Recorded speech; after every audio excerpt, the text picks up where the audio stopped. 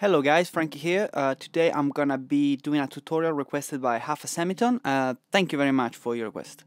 It's gonna be addressing warping acapellas a little bit more in depth, and the acapella I have today I've taken it from a Beatport Play remix contest. It's from this duo called, I think it's a duo called Tomorrow's World, and the song is called Drive. Very nice vocals. The first thing we gotta do obviously is detect the BPM, and for that I have the first method, which is the cheating way. Simply you go on the Beatport website and you just see what the BPM is. In this case it's 139. Unfortunately though, that doesn't always work because maybe you don't have access to Beatport or whatever, maybe the track is not there. Or maybe simply like this one, you don't have really a steady tempo for the entire track, because if you just click 139, it's fine at the beginning, but then it kind of goes off further on in the song.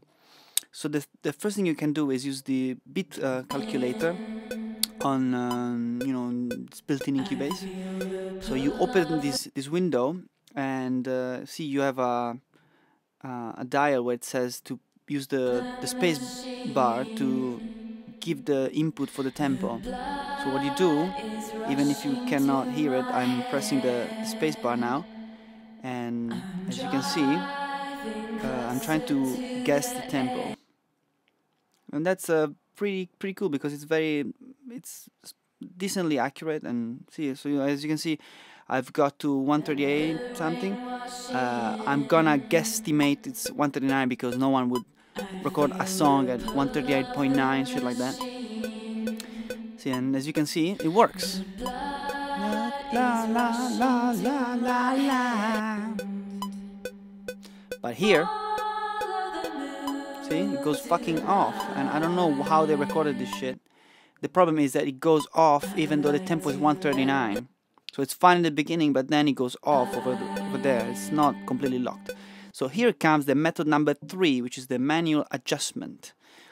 Basically, so now you have a general tempo for the whole track is 139, and you know it's that. But what you do is go where it starts being off and fix it. Yeah, see? It's very subtle, and this track has a very kind of rushed feel to it. When you don't want to get rid of that because that's part of the track. Especially here where the chorus comes in. Now it's fine because I moved it earlier on. So pretty cool. So see, you're kind of combining different tricks. I see, as you can see now, it's fine.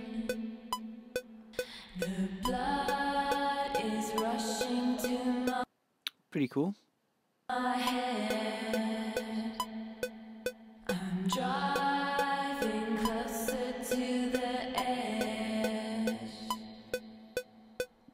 By the way, yesterday was 420, so happy 420. I don't know if you have a semitone smoke weed, but if you do, happy 420 for you.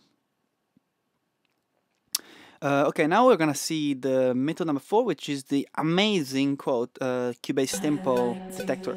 Because actually Cubase does come with a tempo detector that, it's like a machine that supposedly is able to detect the tempo of an acapella, and sometimes you have decent results, sometimes, like in my case, you have very crappy results.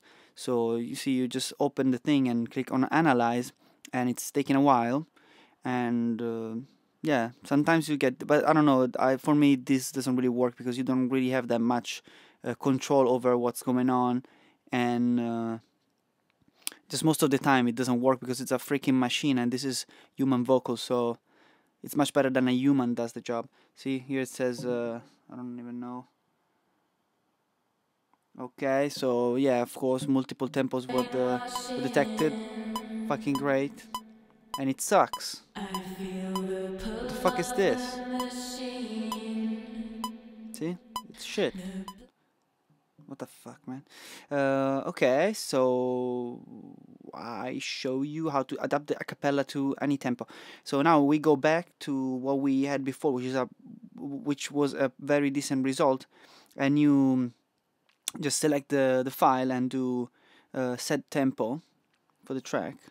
And what this does is, once you detected the tempo, which is 139, and fixed all the minor problems with the free warping, now you basically lock the tempo to 139, and it's locked to it's synced to the tempo in Cubase. I don't know how to say it, but basically now if you change the tempo of the track, the vocals will change with it. And to know that you have done it correctly, you have to go and see if you have this Elastic Pro time that says basically if you move the track tempo, the Acappella will move with it. And now see, you speed it up like a mofo and it still's in tempo. Now slow it down. See, the quality of the recording obviously kinda goes a bit ape shit, but you wouldn't do a 40 BPM change in a track because obviously you fuck it up. So, you know, if you stay on a realm that's doable, like, I don't know, 20, maximum 30 BPM change, then it's fine. There you go. See, that's perfectly fine. And this is almost 40 BPM slower than the original. Okay, so thanks guys for watching. Thank you very much. Please check out my remix I did for the competition, and if you do one yourself, please let me have it. Post it here in the comments on YouTube because I want to see what you guys came up with. Thank you.